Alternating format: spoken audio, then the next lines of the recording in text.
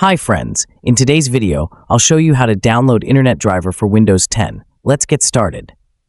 First, right-click on Windows button, then click on Device Manager.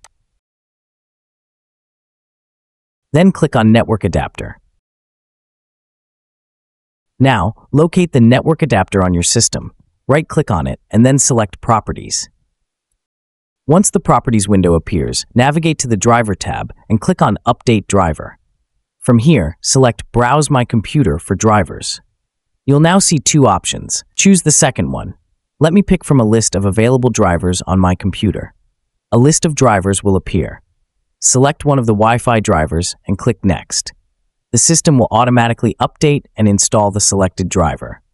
Once the driver is successfully installed, you'll see a confirmation message. Now, close all the open windows.